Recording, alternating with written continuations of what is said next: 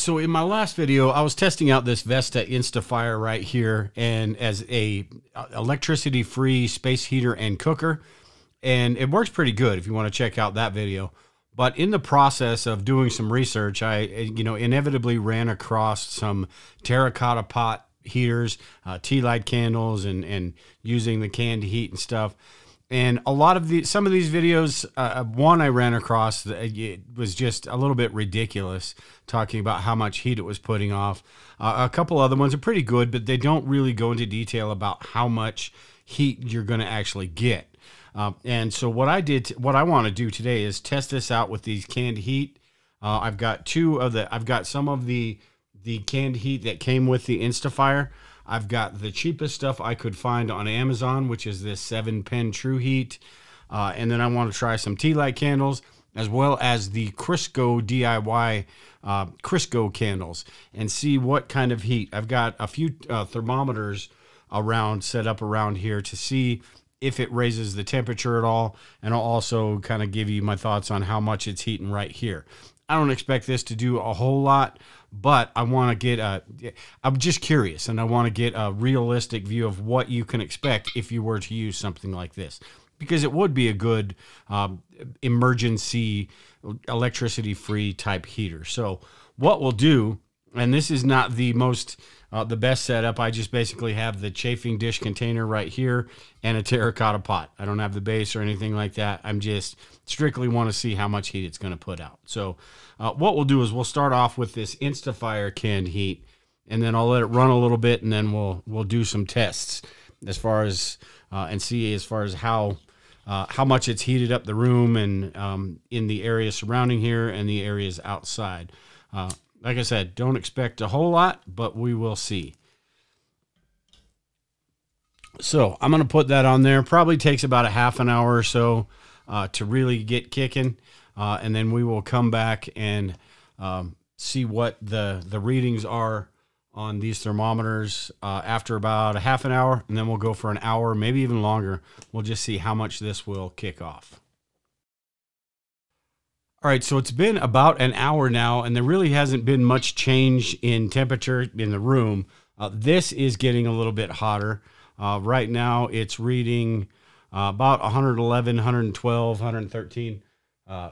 So it's starting to heat up, and I knew this was probably going to happen, because this needs to come up to temperature before it starts radiating heat, which is probably something good to know when you're talking about using this sterno or this canned heat, because you're going to waste a lot of fuel just getting to the point where this is actually going to start working. So maybe it would be better to start this off with candles, and then you put one of these in there for that higher temperature. What I am going to try, though, this stove that I reviewed yesterday has a Peltier device on it, which is basically, see if you can see this. It's just this fan which it absorbs the heat, and this heat turns into voltage, and it turns this fan. Doesn't turn it a whole lot, but I want to see what this will do just with the heat coming out of here. I'm not going to put it directly over the hole because that's pretty hot, but I may change that in a little bit.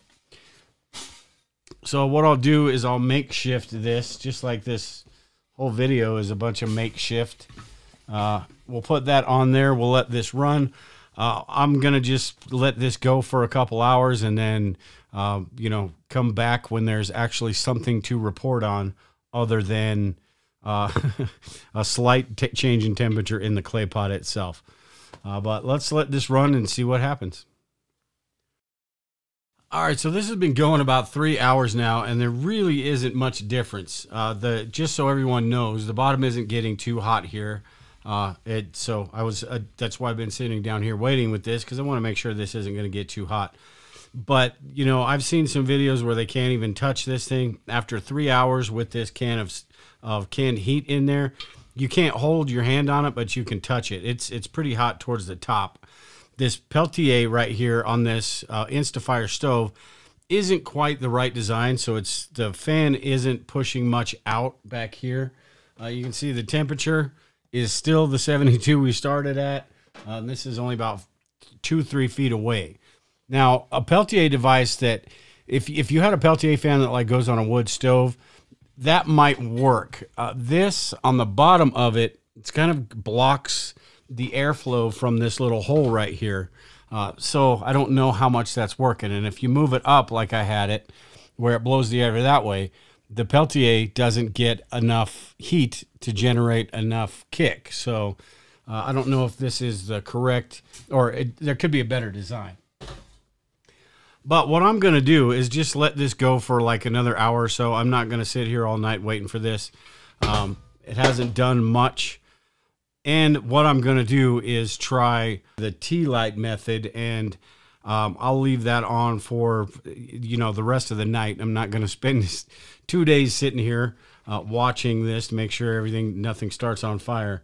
But I will do that tonight. And before I go to bed, see, after 4 hours or so. But I'm going to give this another hour, see what happens with it, and see. So it's still on. Anyway, I'll give it another hour or so, see what happens.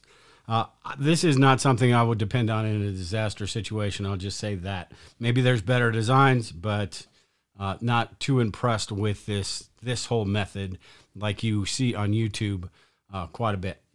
But maybe with the tea light candles, it'll be a little bit different. Who knows? All right, so this has been going for 4 hours now, and there's really not much of a difference at all down here. I know this room is kind of large, so my expectations weren't high anyway. The pot itself is 131 degrees. On top, the bottom isn't hot at all because the flame is going up here. What I'm going to do is I'm going to try to replicate the results that somebody else had in a video using tea light candles. Now, I don't think that I'm going to get the same results where I have to take my shirt off and welcome everyone to the gun show. Oh man, it is actually sweltering in here, to be honest. It actually makes me want to take my shirt off. Holy jeez. But we'll see if it does anything more than this does, because this hasn't done anything. Like I said, I wouldn't depend on this in a SHTF or emergency type situation. So let's go ahead and switch this out to the tea light candles. Like I said, I'm going to basically do the same thing he did in that video. If I can get this to sit in here, that'll be good enough. That'll stay once I put the weight on it. I will put 4 tea light candles just like he did. Now this is probably going to be a little bit more heat. I'm not real sure though, because I don't know how much one of these puts out compared to one of these. But with 4 of these, it may be pretty equivalent. I just don't know. All right, so we've got those going right there.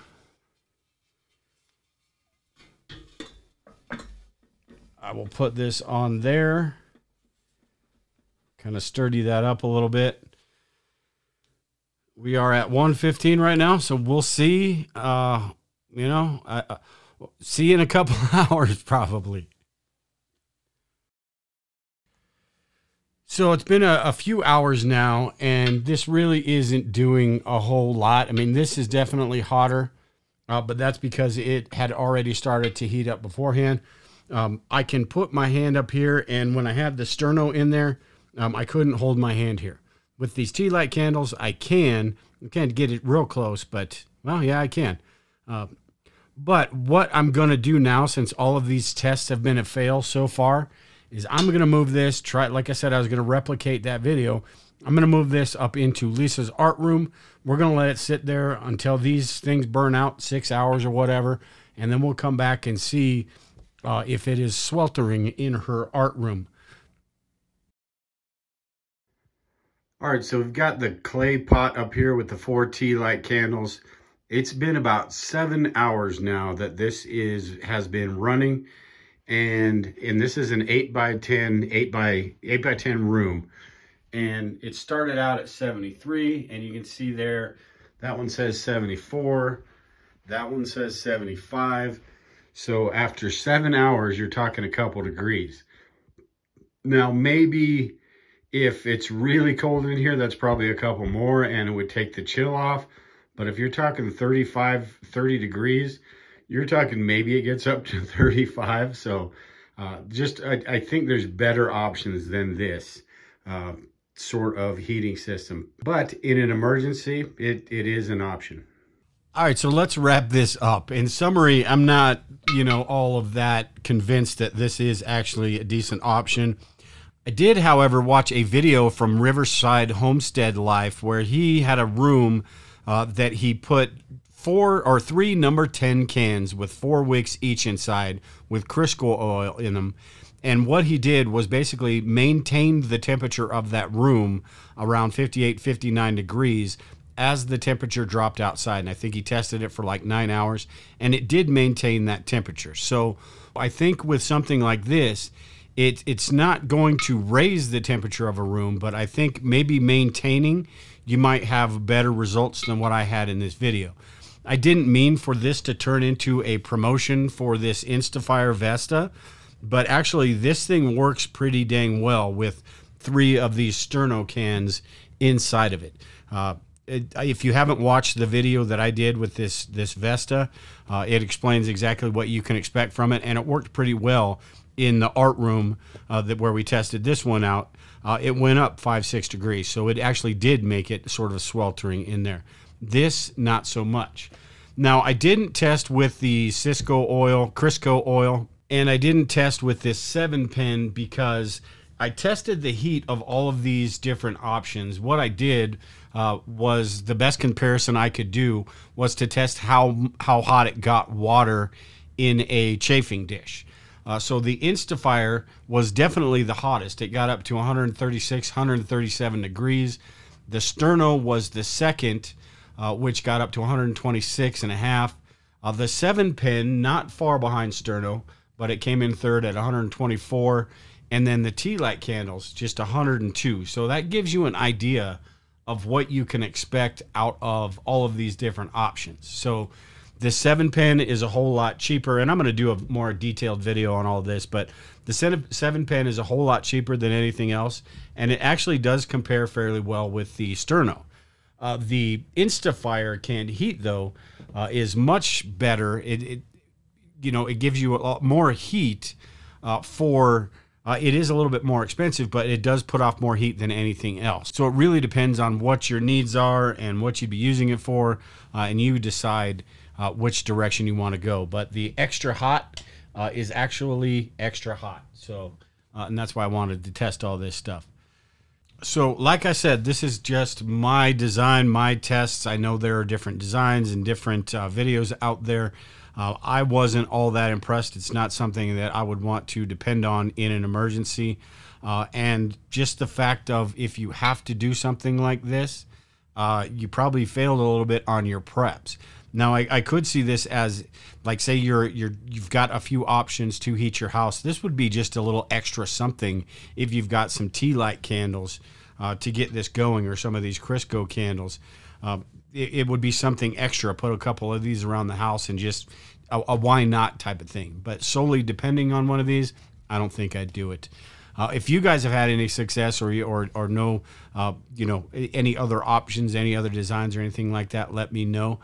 With this Instafire, I'm going to be doing more testing on this in the future. I'm going to probably take it out to the barn and try to replicate what Riverside Homestead Life did, and see if I can maintain the temperature outside, and then as the temperature drops, see where we're still at inside the barn.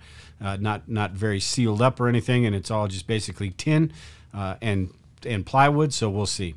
But any thoughts, any comments, anything like that, make sure and leave them below. Make sure to subscribe to the channel, and we will talk to everyone later.